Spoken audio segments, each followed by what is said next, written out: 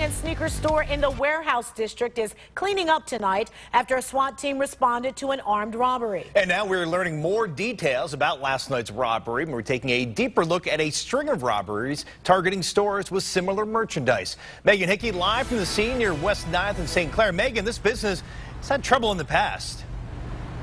Just 2 months ago, the store's South Euclid location was the target of a robbery that led to a 12-hour standoff. It's one of several incidents involving high-end clothes and sneakers like the one sold at this store.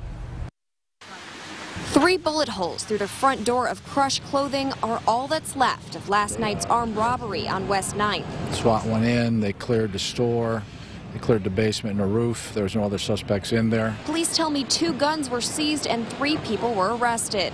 Crush employees were not interested in talking with us this afternoon. It's unclear exactly what the suspects were after.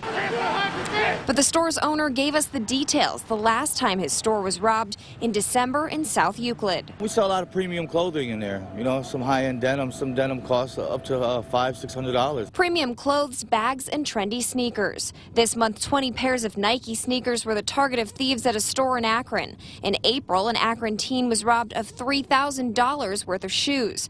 West 9th Street restaurant owner Vladimir Lukic told me he thinks the crime is inevitable. Certain clothing attracts certain clientele, and it depends what kind of clientele you want to deal with. And he said he's sad to see the impact violence has had on the Warehouse District in particular. This is a little bit scary because, you don't see police tank all the time on the street, but and it killed the business.